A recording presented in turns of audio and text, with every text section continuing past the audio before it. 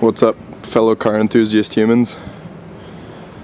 So basically just doing a walk around of my Volvo 740 turbo drift car, the one that I use for most of the events up in Penticton and that kind of thing.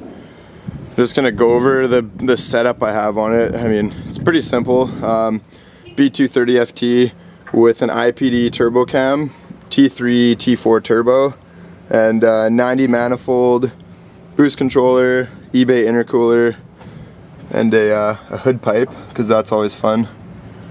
Somehow the cops, they don't really notice it because it's nice and flush with the hood. So, it's not too bad. Maybe one day I'll get pulled over and he'll fucking have a fit, but whatever. Until that day comes, I'm gonna keep on mobbing.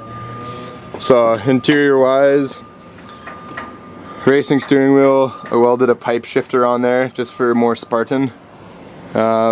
Wideband, voltage gauge, boost gauge, that kind of thing.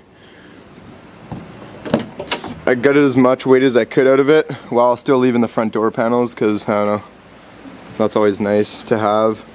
I got this car down to 2680 pounds, so a stock Volvo weighs about 3150, so that gives you an idea of how much you can remove from these cars. Suspension setup, it's pretty ghetto. I cut the springs, and that's about it. On the front, it's IPD lowering springs that I cut, so they're a little bit more stiff, but I mean, it's still pretty bouncy.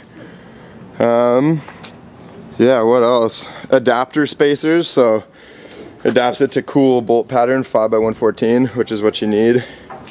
Funny story of how this got all mashed up.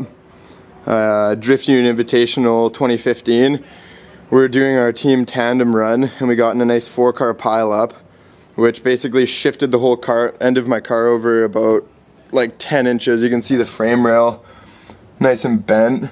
So what I did is I went on the other side and I gave it a really nice good couple wall taps, and it bent it back to straight, which was yeah, it was nice. Looks alright.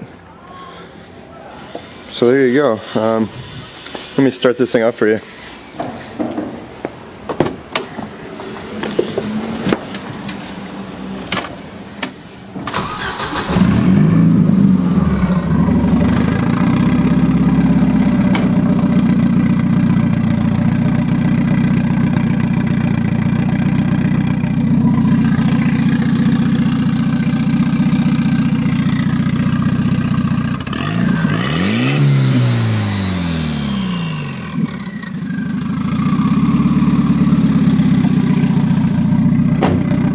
There she is.